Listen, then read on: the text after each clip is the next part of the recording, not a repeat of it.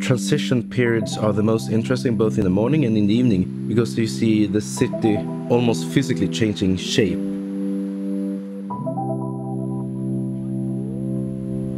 My name is Jonas Borg. I've been a full-time freelance photographer for almost 15 years. I like this LUMIX G because it's very nimble, very user-friendly, and it delivers great pictures. I like the retro design, and when I'm out, it's not intimidating. It's easy to have in your hand.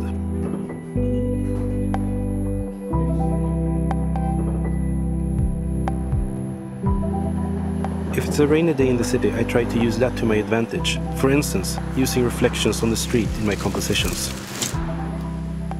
What makes me happy walking around Berlin is all the colors that exist. The street art, colorful graffiti, all the artisans, all the markets. I enjoy talking to people because I get to know the culture, I get to know the people, I get to know the city.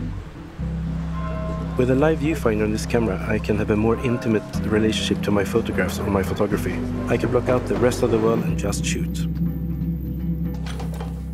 When you're meeting somebody who's very passionate about their work, it could be a street artist, it could be doing traditional craft, but as long as that person have a passion and you can photograph that.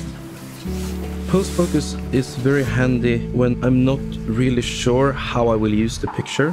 You have the option to later choose where you want the focus. Taking pictures of movement is a challenge, but it's a fun challenge. I enjoy coming here to Berlin to photograph people, and people are almost always on the move in one way or another. What I like with this LUMIX G is the 4K photo.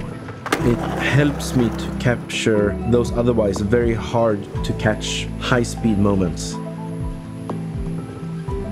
A tricky thing when doing street photography is that things sometimes happen very, very quickly. And you have to be very flexible and open-minded to change. To be able to literally change focus from one thing to another is very, very important. I'm just kind of a visitor in other people's world or lives, so I don't want to overstay my welcome. I was genuinely surprised with this camera's dual IS function.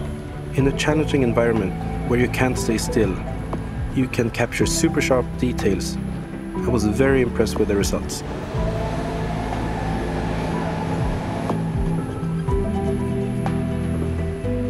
Shooting the fine details of a place can help you to understand it better. Removing the low-pass filter means I'm able to capture more of those details and produce sharper images.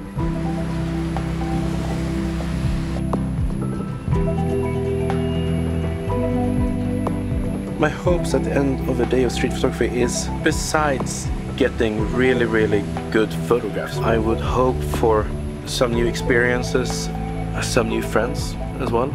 It's about the whole journey